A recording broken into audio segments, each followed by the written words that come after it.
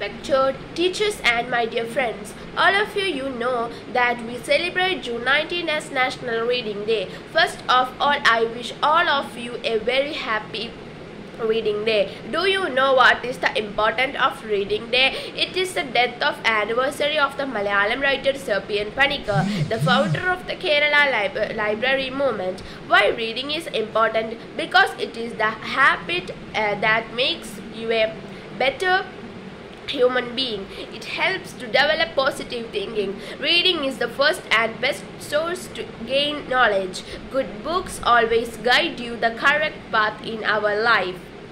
Reading is the key of knowledge. We know the new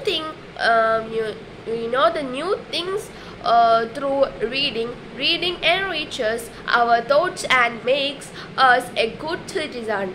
We have to make the reading as our habit. A man without reading will be in dark.